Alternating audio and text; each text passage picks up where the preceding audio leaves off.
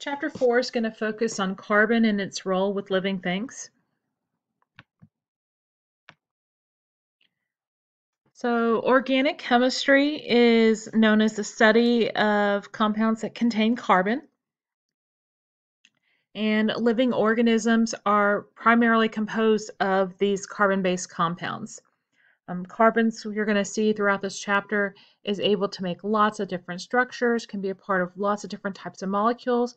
It's what makes up your four macromolecules, your protein, your nucleic acid, your carbohydrates, and your lipids. And that is one of the characteristics of living things, is that they are composed of compounds made of carbon. There are organic compounds that can be very simple, and then there are ones that are definitely much, much larger. The vast majority of your organic compounds will also have hydrogen present, bonded to some of those carbon atoms. The idea of organic molecules was initially thought of just to be found in living individuals, living things. And so vitalism was what that was called. And scientists were able to perform experiments and obtain evidence that that was not necessarily the case, that there were organic compounds that were able to be formed without having any living substance involved in their synthesis. That has led to the viewpoint of mechanism, that all natural phenomena are governed by both your physical and your chemical laws.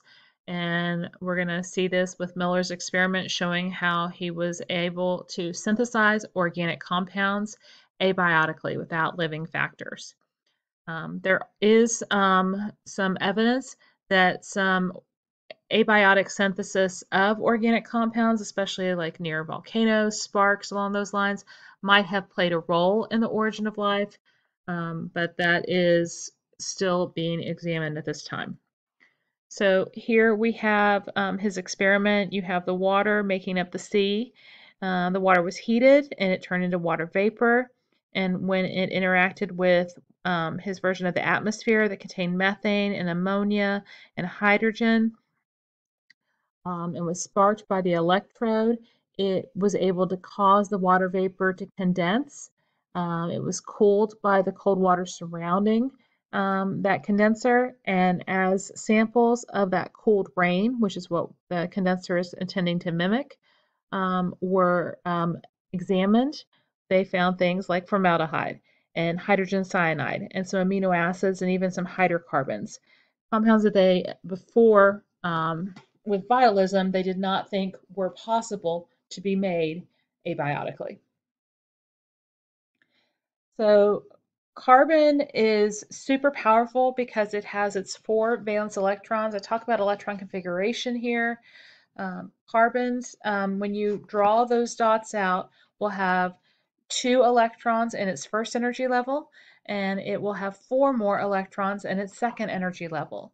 And the goal for virtually all elements is to get a total of 8 electrons to complete their valence shell.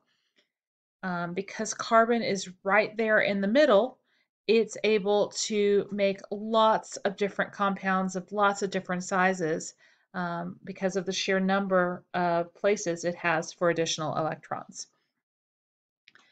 If you have elements that are not right there in the middle, that's going to have an influence on to whether they lose or gain their electrons. But carbon having the 4 valence electrons will make 4 covalent bonds, and sometimes it'll make 3 where one will be a multiple. And it, depending on what is present in your molecule, if you have carbon atoms that are bonded to 4 other atoms, that particular carbon will have a tetrahedral shape. If you have a carbon that's bonded to 3 other types of atoms, because maybe one of those is a double bond, then you'll have the shape of a triangle, trigonal planar. And here you can see some examples of that. Here you see with methane, the tetrahedral shape present in the ball and stick model. With ethane, you've got 2 carbons and they are both bonded to 4 other atoms. So you have the tetrahedral on both sides of the molecule.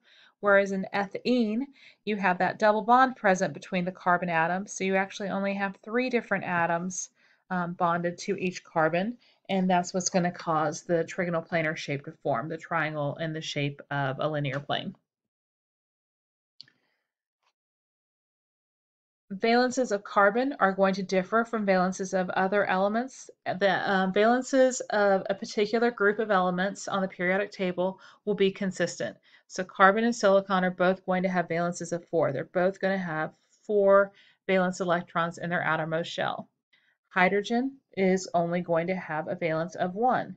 It only has that first energy level available. It's got 1 electron in it, and it wants to be able to pair it. Oxygen and nitrogen are going to have valences of 2 and 3 respectively. Oxygen is in group 16. It has 6 valence electrons, so it needs 2 more to complete its shell, while nitrogen in group 15 has 5 valence electrons. It would need 3 more electrons to fill its shell. And because oxygen and nitrogen and hydrogen have places where they need additional electrons, carbon might be a potential source for those electrons. So there's some examples of carbon bonding with oxygen and carbon bonding with nitrogen. There's a lot of diversity within organic molecules, especially within the skeleton that makes up these carbon-based compounds. They can have different amounts of carbon. They can have different locations for their multiple bonds.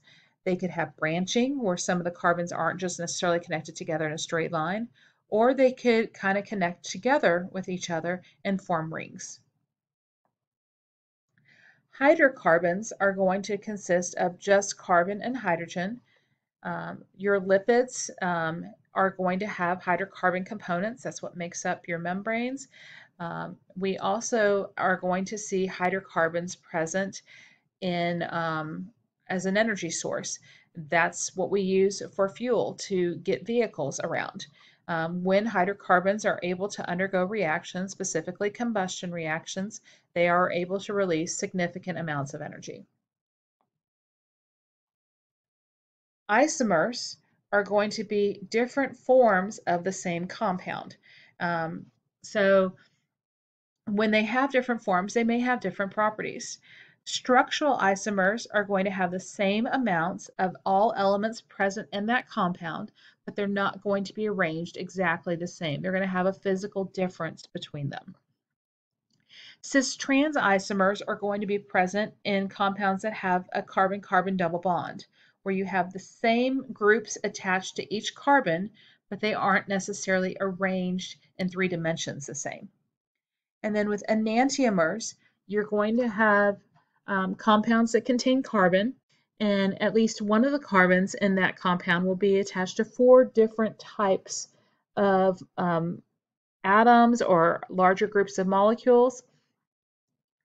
And the 2 enantiomers are going to appear to be the same, but when we look at it in 3 dimensions, they won't be connected to that chiral carbon, the carbon with 4 different groups attached to it. They won't be connected exactly the same. They will be what's called a mirror image. And why that's going to play a key role.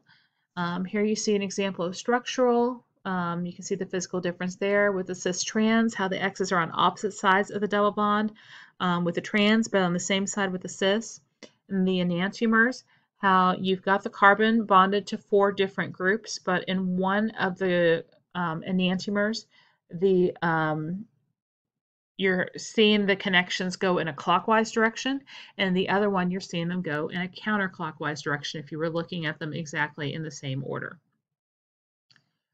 So I said I was going to touch on enantiomers a little bit more. These play a pretty key role with pharmaceuticals because one form of a particular compound may have really beneficial impact for whether it be humans or other animals or other species that might benefit from it, while the other form of it, just by that mirror image, may not be active and may not do any good or potentially could be harmful.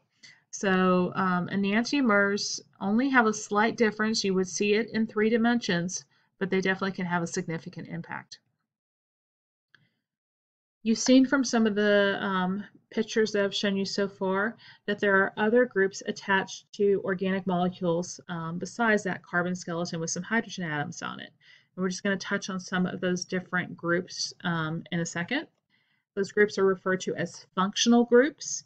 And when you have these functional groups present, you tend to have different, certain characteristics that we see in these molecules, and you also see these groups undergo specific types of reactions. So the first functional group we're going to talk about is a hydroxyl. We tend to see these with our alcohols. This is what will allow those to hydrogen bond because you have that electronegative oxygen. And so that is part of why alcohols are able to dissolve ionic substances and molecular substances with polar components, just like water. Carbonyl is going to be next, the C double bonded to the O. You can have two ways to see that C double bonded to an O. It could be at the very end of a molecule when it's going to be present as an aldehyde, or it could be in between carbon atoms where it is going to be considered a ketone. We see both of those with sugars. When you have the same number of carbons present with that carbonyl group in different locations, you would have structural isomers. And when you have those structural isomers, you're going to have different physical properties for the two substances. The next one we're going to talk about is going to combine the two functional groups we've done so far, the carboxyl, which is going to have the carbonyl, C double bonded O, and then you're going to have the OH attached to that carbon. When these are present, and they will be a part of our amino acids, that's one example of them offhand, the carboxyl group acts as an acid and donates its proton so that it will make a negatively charged ion and release hydrogen ions. And you see that down there in the example part where you go from non-ionized to ionized. In cells, that's how we find it. We see that it has donated its proton. It will be found as the carboxylate ion, just C with the double bonded O and then the other single bonded O with it, and it'll have a negative charge. Our next example is going to kind of work in the opposite direction, but it's going to do the same thing, the amino group, and nitrogen bonded to hydrogen atoms. These are also a part of our amino acids. And nitrogen, being electronegative, is more than willing to pick up an extra proton. So it can act as a base. It can take a proton from, say, water. And when it does that, it's going to produce NH3+. That is the form we find it in cells. We find it with that positive charge. Sulfhydryls are commonly found in thiols. They will have a sulfur bonded to a hydrogen atom. So they are too found with an amino acid. They're specifically found with a cysteine amino acid. And when you have cysteine residues that are close to one another, they will actually go through a chemical reaction and form a covalent bond where the sulfurs will be connected to one another. When they cross-link like this, it helps to stabilize their structure. And this is how what has to be broken if you want to take curly hair and make it straight. Or if you do want to take straight hair and make it curly, you basically have to break any connections that exist and reform new ones to get those kinks to stay. Phosphates are part of our nucleic acids. We're also going to talk about them in the form of ATP. So you have that phosphorus with the 4 O's attached to it. Because it is a negatively charged molecule, it is able to react with water and release energy.